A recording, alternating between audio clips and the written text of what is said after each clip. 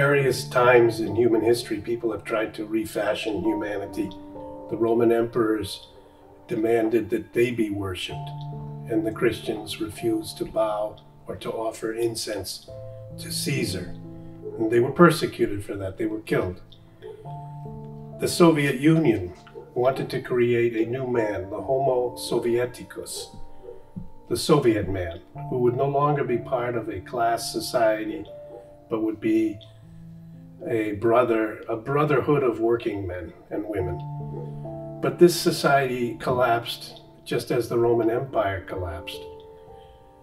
And we saw it in our own lifetimes. You grew up in the Soviet Union. Can you tell us anything about this attempt to create a new type of man and why it failed? Yes, first, it failed because it was not based on the simple order of creation which God created. So God is the inventor. I mean, he in some way, he is the artist, the architect of the universe and of human life and human being, and he gave an order. And when you not observe the function, the laws of a being or of even of an instrument, then it will collapse by time, will not work. And so the same when the communists built up a society completely materialistic, with denying the immortality of the soul, denying eternity, only the temporal materialistic view. This is against the nature of human being. This will not functioning for a long time. It could functioning and it functioned maybe 70 years, and then it collapsed. And even they proclaimed the eternal Soviet Union, Вечный Советский Союз, the eternal communism, eternal. Even so, they did not believe in eternity. And all other dictatorships, as Hitler spoke of the tausendjähriges Reich, the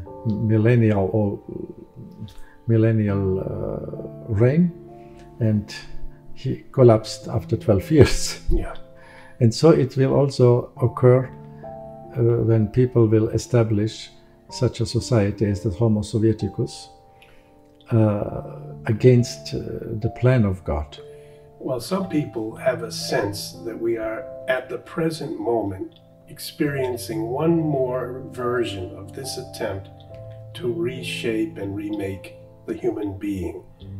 We call it perhaps globalism, but it's a globalism based on tremendous computer power, tremendous memory of computer chips which can record every purchase that you've made in your life, so they can decide if you like a donut or an egg, and they can get a profile of you over time that then could be helpful in determining what you might be afraid of, what you might be attracted to. And in this way, the increasing information society with these global straddling technological companies, the technocracy, would seem to be merging the human person into some type of almost a global mind. Does this seem to be something that we should be concerned about?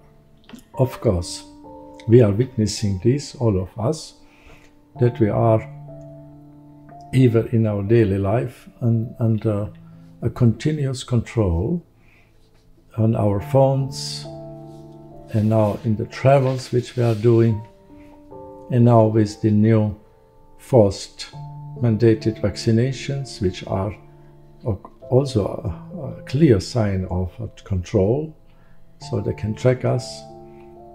So these signs are signs that a person who is controlled continuously is not free, and it is substantially a slave then, because you are not free. You are controlled. The slaves are controlled. Now, you mentioned tracking. But are you saying because you carry a card or a pass, or are you saying there's something in the vaccine itself?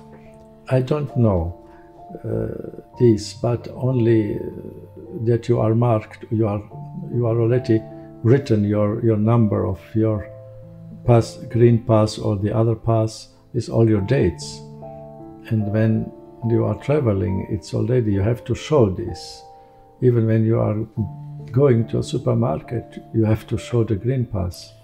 And this is recorded, of course. But you say this is a sign of not being free or being a slave, but isn't it matter merely of being well ordered and well organized? No, it is apparently well organized. It is well organized.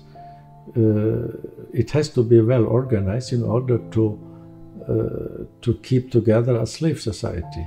If you are not well organized, you cannot keep and control a mass slave society. But who then would be the controllers? And there's a phrase in Latin, quis custodiet ipsos custodes. Who guards the guardians themselves? Yes.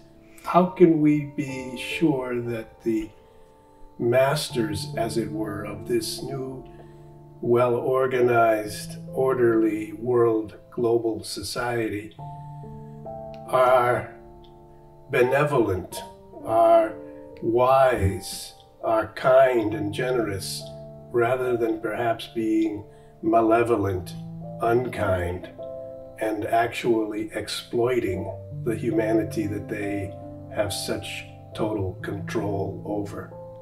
It would be completely naive to assume that those who make such a well-ordered control are benevolent. Because if you limit the freedom, it is not benevolent. I so much like the motto of the state of Massachusetts: live free or die. I think it's in New Hampshire. New Hampshire, excuse me, Yeah. New Hampshire. And where I was recently. Mm-hmm. And this is when I am starting to control someone Yeah. in such a way. It is in itself not benevolent, because I'm controlling not children who cannot have their reason. Then I have to control to protect them. But I'm controlling adult persons who have their own will, free will, who have their own intellect. And so I'm converting the society to a kind of, or in a benevolent way, I would say, to little children who do not know how to reason, how to behave, or to slaves. But I'm more inclined that they treat us by time as slaves, with these beautiful expressions and pictures of protect us.